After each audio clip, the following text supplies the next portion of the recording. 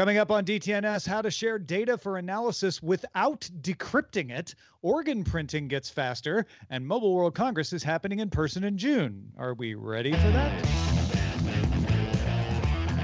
This is the Daily Tech News for Monday, March 8th, 2021 in Los Angeles. I'm Tom Merritt. And from Studio Redwood, I'm Sarah Lane. And I'm the show's producer, Roger Chang. Oh, joining us this week, we're very happy to have technology editor from Bloomberg, host of the Text Message podcast, Nate Lanxon. Nate, welcome back. It's been so long, and I'm so happy to be here. And there's not a bit of exaggeration there. Thank you for having me. Well, thank you very much for joining us. I messaged Nate at the last minute this morning saying, hey, you wrote a story. We're going to talk about it on the show. You want to be on? And he said yes. So here we are now. Sure did.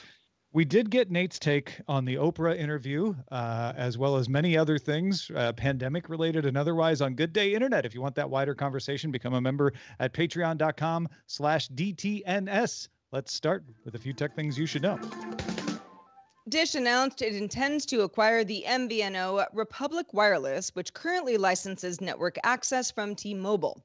Dish says the roughly 200,000 Republic customers won't see any immediate changes to plans or have to take actions on their accounts. Apple confirmed it will no longer sell the iMac Pro after the current stock sells out. The Apple Store currently has one $5,000 configuration of the iMac Pro listed. It has a 10-core Intel Xeon W processor, 32 gigabytes of memory, and 1 terabyte solid-state drive. We don't know how many of them they have, but if you want one, you better hurry. I was going to buy one back in the day. Now I am perhaps glad I did not. OnePlus will announce its OnePlus 9 series devices on March 23rd at 10 a.m. Eastern Time. The company confirmed the camera system was developed in partnership with DJI subsidiary Hasselblad, which will use the Sony IMX789 sensor, support 12-bit RAW photos, and offer advanced color calibration with 4K 120 frames per second and 8K video modes. Google TV began rolling out support for profiles for children in the United States. That means you can either link a child's existing Google account or create one on the device with just the child's name and age. You don't have to have a Google account for them. Adults can then share selected purchased Google Play content with kid profiles, set watch limits, bedtimes, and block specific apps. Parental controls. The European Commission approved Microsoft's planned $7.5 billion acquisition of ZeniMax, saying it found no competition concerns. The proposed deal was announced in September and will be Microsoft's largest gaming acquisition. All right, let's talk about Google's latest change of things. Google, no stranger to discontinuing services. Sometimes they replace them with similar functionality, like they did with Google Play Music and YouTube Music. Company is now in the process of phasing out Google Pay and will replace it with Google Pay. Let's explain. Back in 2018, Google rebranded all of its payment services, Google Wallet, Checkout, Android Pay, all as Google Pay. As of April 5th, that's going away. The new Google Pay operates differently. The new Google Pay will require you to download a new app and create a new account for peer-to-peer payments. If you want to send money to friends and family and such, you'll need a new account. It doesn't just use your Google account.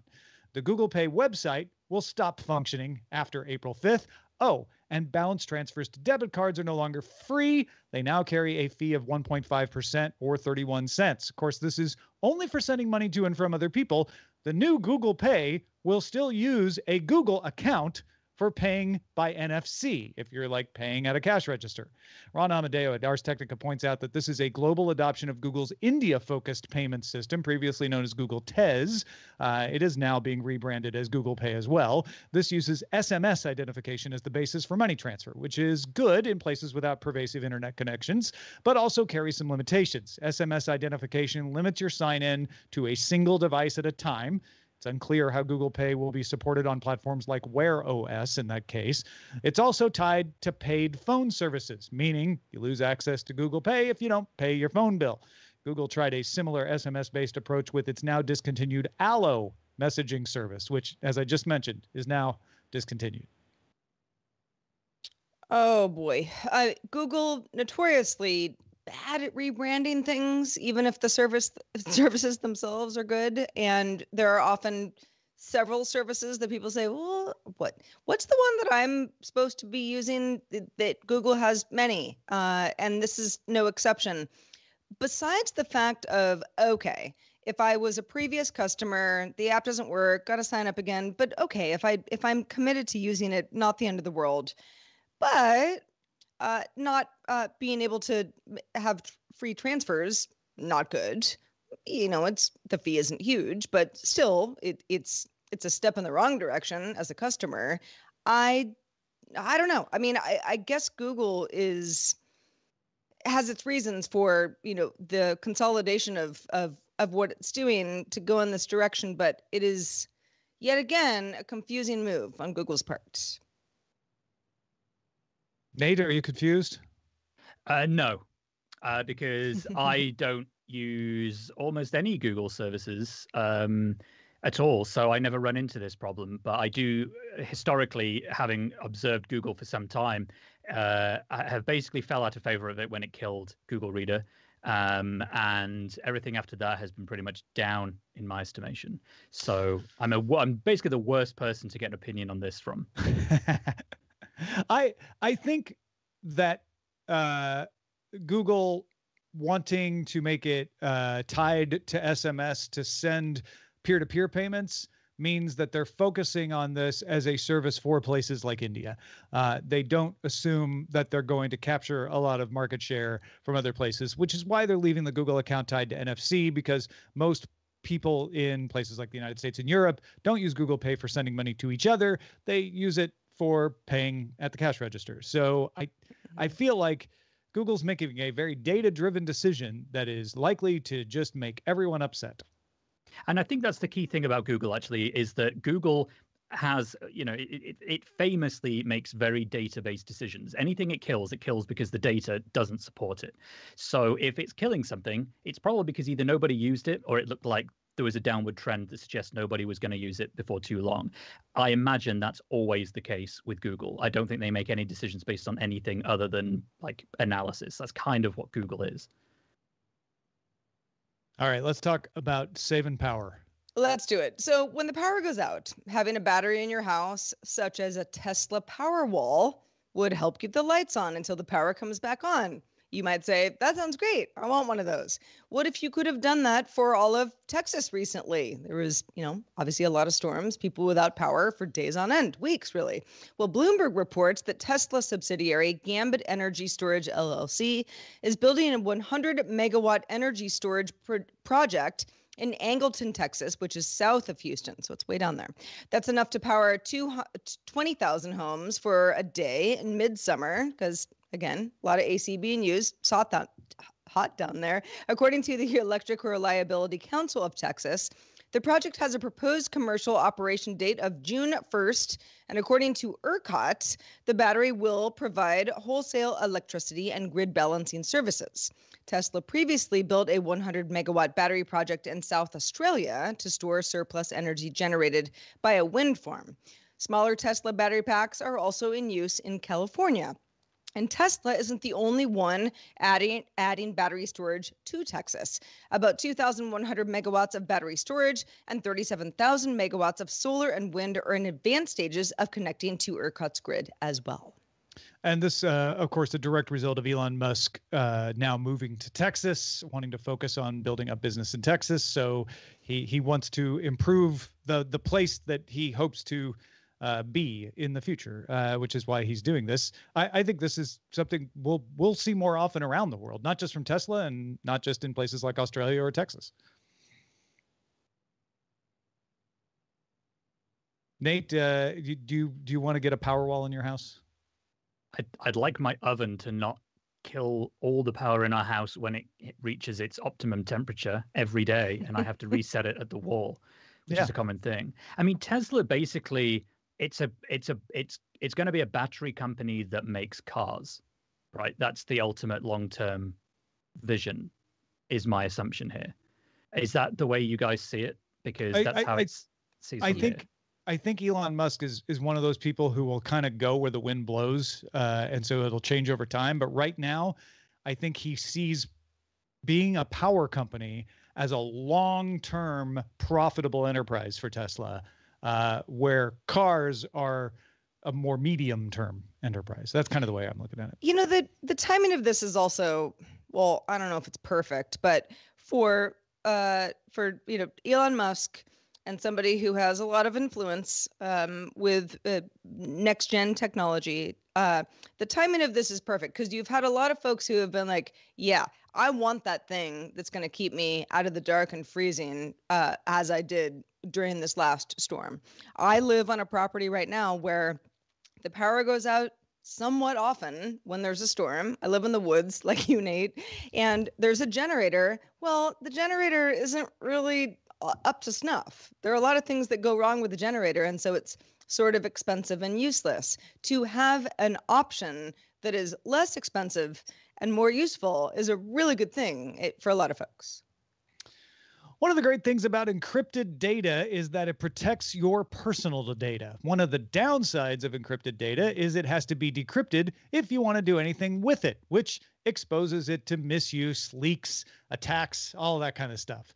Let's say that a scientist, a legitimate scientist, wants to analyze a large data set of medical records to find out, I don't know, the frequency of conditions related to coffee consumption. Access to that data might be greatly delayed by regulations. It might be risky for the scientist to try to handle it because what if there's a data leak and they're liable? Might even just be illegal under medical privacy laws to get the information that scientist wants. But the scientist doesn't need to know who has what conditions. The scientist just needs some numbers to be calculated. What if they could just get the calculations done without ever having to look at the underlying data? That's what is called fully homomorphic encryption, or FHE. It can analyze data without having to know the contents. Now, this seemingly counterintuitive feat can be done with some complex math, but it's really slow.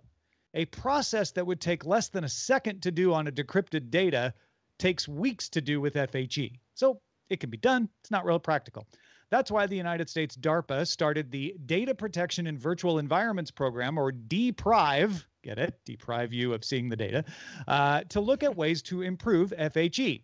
Intel has signed on to DPRIVE to develop an application-specific integrated circuit, aka an ASIC. That's a chip meant to speed up FHE. Intel's going to make this, test how well it works in cooperation with Microsoft's cloud services, including both Azure and Jedi. This could be a boon for machine learning, where having large data sets means better models, but also bigger privacy concerns if the data sets are decrypted. You could also offer personalized services without ever having to access unencrypted personal information, meaning you could keep your personal data encrypted under your control and still get the personalization you enjoy. IBM, by the way, is also working on FHE. They released a toolkit last year for iOS, macOS, and Linux. This is hard to wrap your head around. You just kind of have to trust that the math works. And it's in its earliest days, so it's not practical yet. But I kind of love the idea of a system that says, no, your data is safe and encrypted, but you can still share it without having to share what's in it and get some of the good stuff out of it. I massively hate the idea of all of this, to throw a spanner into the works, because the fact is that often if you want to encrypt something and you want to keep something private, then you don't want, there's a reason that you encrypted it in the first place, or the person who was responsible for that data encrypted it in the first place. So the idea of there being kind of, it's a backdoor by any other name, it's a hack. It makes me feel that, as legitimate as I'm sure many of the applications will be, it will end up being used as the weak link that allows for data that we didn't want to have access to be accessed. Not trying to be paranoid about this, but it reminds me a great deal of when the FBI and Apple were having a very, very public spat about iPhone data that was encrypted as part of a criminal investigation. And the FBI ultimately dropped its case because it managed to get a way of brute forcing its way into the iPhone. But a tool like this, in my head, theoretically, it could be used for something like that because it doesn't need to decrypt the data. It just needs time to process the structure of the data that's on it and then pass what it has managed to extract. And if that is possible, I see that as being kind of a gateway to this being used for a whole range of things that we probably don't want. So impressive, not in favor of it. I mean, people way smarter than me apparently say there is a concern that you might be able to deduce a few things, but it's not as good as what you're talking about, where you can figure out underlying structures. Yes. But I think your point is well taken, which is if you can get any information out of encrypted data, then there is some information that is not protected. Even if it's a small amount of information. It's like the data in an encrypted messaging service, it's often not necessarily the content of a message that is the thing that's going to expose you to scrutiny, but it's the metadata surrounding that message. And I sort of feel that this is a much more advanced, much more far in the future facing problem version of that same issue. I'm guessing. To put it in another way, from what I can tell, this is similar to your private key. You can put your public key out there and use it to decrypt things without giving up your private key. FHE is basically saying we can allow some results of data to be out there like a public key, but without having to reveal the private key. If that's the case, and certainly I'm speaking from a position of relative ignorance, having not read much into this specific model, but if that's the way it does work, then that does sound much more balanced in terms of risk. But I would still remain skeptical until proven otherwise. Well, folks, what is your private key? Please do not share it in our Discord, but talk about private keys and public keys and encryption in our Discord, which you can join by linking to a Patreon account at patreon.com/DTNS. Plans are firming up for an in-person Mobile World Congress in Barcelona this June 2021, with a possible 45,000 to 50,000 attendees. That would be just about half of the over 100,000 who attended back in 2019. So still a large number. 17,000 people attended Mobile World Congress Shanghai back in February. Attendees will have to show a negative COVID-19 test to access the main venue, with repeat testing every 72 hours. They're taking it seriously. Rapid testing centers will be available on site and may also be available at hotels. Mobile World Congress will also require an app for badge entry to the show that also doubles as contact tracing. Mobile World Congress will also require temperature checks at all access points, and the conference center will have a new ventilation system and on-site medical personnel if they are needed. If all goes well, Web Summit hopes to take place in Lisbon in November with more than 70,000 people. Nate, what do you think? Well, ready? We are not ready. So this is a story I was writing today for Bloomberg, and when I actually got a call from the organizers of MWC, so that the GSMA late Sunday night to say we need to have a chat about something. And I expected them at the time to tell me that they were actually going to cancel this year again, or at the very least push it back to later in the year. Maybe say something like, we're encouraged by the rollout of vaccines, but actually on reflection, we're not going to do it. So when I spoke to them this morning for this story, I was very surprised that actually the announcement was, hey, look, in a few hours' time, we're going to announce that we're going to do this, and here are all the provisions we're putting in place that you just summarized. And I mean, it's a very, very brave move. But the background to this is that the GSMA is kind of the world's mobile industry lobbying body, and about 80% of all the money that it generates every year to fund all of its activities around the world comes from Mobile World Congress Barcelona. Last year, when it took MWC off the calendar, it essentially scrapped 80% of its revenue that it could make for that whole year. It has about 1,000 employees, or had about 1,000 employees. I reported that they cut about 20% of those in part as a result of this. They slashed some pay for others and did a bunch of other things. It's really desperate. It really, really needs this to go ahead. So I kind of feel that they've made a calculated risk, that they've taken advice from health authorities, they've taken advice from the Catalonian government and health officials, and the venue that they're doing it in is a relatively modern venue. They've been able to equip it with some new air conditioning, as you mentioned. So I sort of feel that they've weighed up the pros and cons, and they've said, well, if everybody gets these negative tests and proves they've got the negative tests, and they can keep confirming it, and they are limiting with social distancing, that we are keeping everything clean, then the data suggests this could be fine and could go ahead. And I believe it probably can. They did it in Shanghai a couple of weeks ago. They had 17,000 people there. And I asked them this morning very, very directly, did you have any confirmed cases of COVID-19 at that event? And they said no. I think that's bolstered their support for this argument. But it is all off the back of the fact that a lot of money is on the line if they don't do this show. And it may well be that they couldn't risk not doing the show for another year. It strikes me that just about a year ago, we were having this same conversation in reverse, right? Mobile World Congress was about to happen. COVID-19 lockdown started on March 12th. The Barcelona local medical professionals said it was safe to conduct Mobile World Congress until right before it was no longer safe. Now, granted, we know a lot more about COVID a year later than we did last year. So I'm not trying to throw the local health officials under the bus. I think they know more what they're talking about now. But China's in a different situation. China has essentially locked down its country, and there is very little community transmission of COVID-19. That is not true in Spain.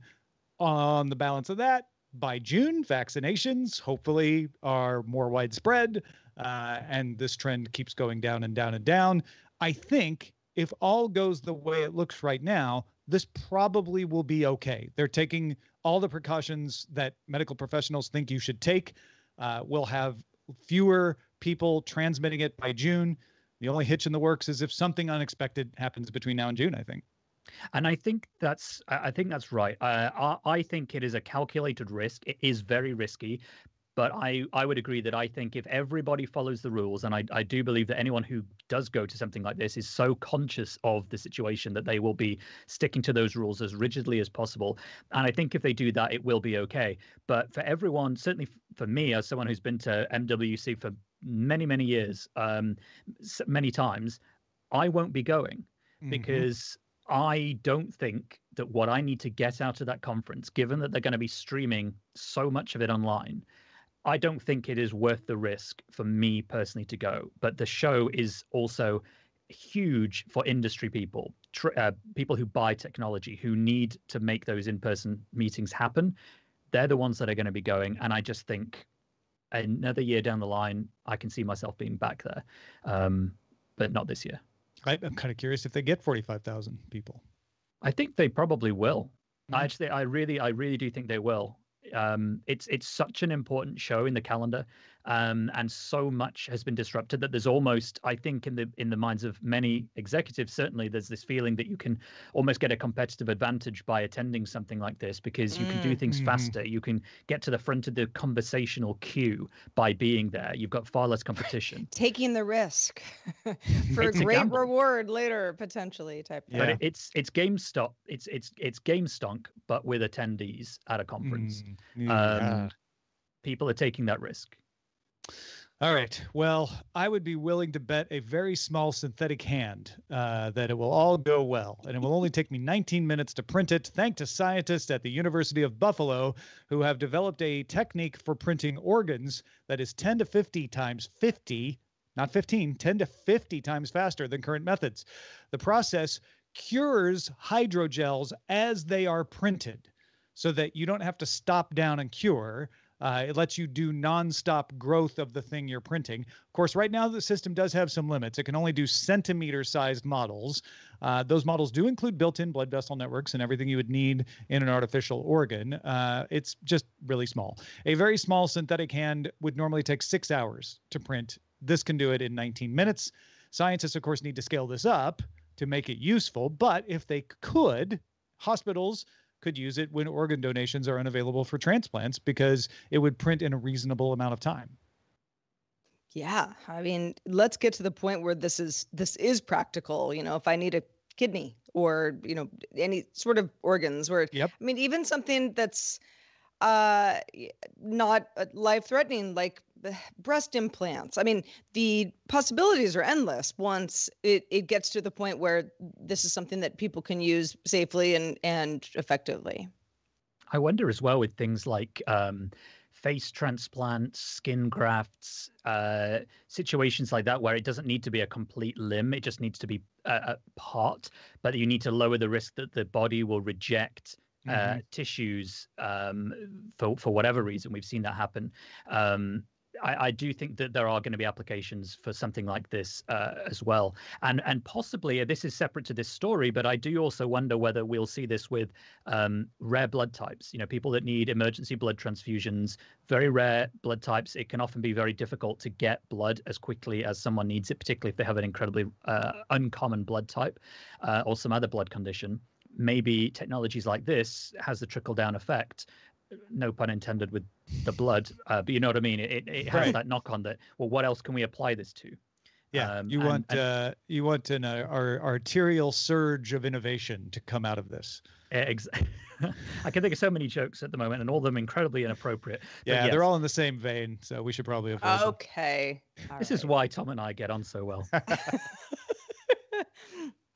This is really cool, though. I mean, sure, it's the beginning steps of, and the sort of 3D printed idea, has come not so much full circle, but it was sort of like, wow, you can like fix your dishwasher with a 3D printed part, and then it was like, oh, 3D printed art. All of those things are still possible, but as we get closer to 3D printed food or organs for humans to, keep them alive, or any animal, it becomes more and more exciting.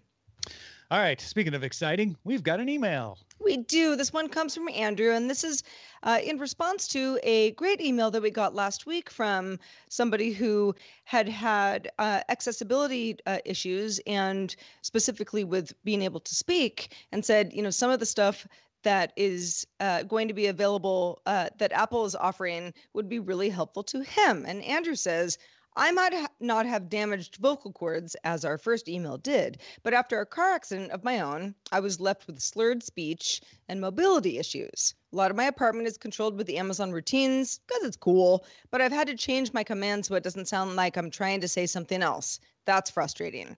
At a different angle, walking with my cane means I can't pull out my phone safely. So I got an Apple Watch to help me check my phone without it leaving my pocket. This isn't a voice issue, but my disability has made it so I've never been able to raise my wrist high enough in order to use voice features for my watch. That too is frustrating. It's my 2 cents, but my 2 Canadian cents. So like a bit less than your freedom cents.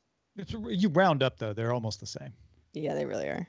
I love getting these perspectives from people who are like, yeah, Apple Watch helps me a little bit, but here's the tweak for me. Exactly. You need to raise your arm, and I can't raise my arm high enough to do a lot of the things. That does reduce the functionality of the Apple Watch quite a bit. I wrote a story a few weeks ago about a smart cane, a walking cane that had sensors in it that allowed people with limited or no vision to move around, but it actually had built-in navigation and traffic directions and things like that. And every single bit of conversation I had with the person who created it was like, wow, this is a whole new world to me. Like, I don't think of these things as being issues. It's always incredibly eye-opening to hear those sorts of stories. Well, if you have any stories that you think would be eye-opening for us, anything we've talked about on a past show or might talk about on a future show, please do let us know. Feedback at dailytechnewsshow.com. Thank you in advance. We'd also like to shout out patrons at our master and grandmaster levels, including Dr. X17, Paul Reese, and Ragnar Vermedal. And also thanks to our brand new bosses, Greg and Adam. They both just started backing us on Patreon, so thank you to the new bosses. Also, big thanks to Nate Lanxon. Nate, we're so glad to have you back on the show. It's been too long. Let folks know where they can keep up with the rest of your work. It's great because I used to send in promos very regularly for my podcast text message, and then we went on hiatus, and then we came back, and I forgot to start sending them again. But my podcast text message, uktechshow.com, it's like a British version of DTNS that's once a week instead of daily, and Tom's on it sometimes. So I'd love anyone to check that out. And of course, my work at Bloomberg.com is where I spend my day. Yeah, you and Ian are my running companions usually. I listen to it on Sunday afternoon while I'm going for a run. just running terrified from our horrible opinions about the world. Yes. When Why Tom's is he running in for so his life, bad? I need Nate. Yeah. Thank you, though. Hey, folks, if you want an ad-free version of Daily Tech News Show, support us on Patreon. You not only get shouted out as our boss, but you get your own personal RSS feed supported directly by you. Find out more at dailytechnewsshow.com/Patreon. We are live Monday through Friday, 4:30 p.m. Eastern's the time. That's 21:30 UTC, and you can find out more at dailytechnewsshow.com/live. Back tomorrow with Patrick Beja. Talk to you then.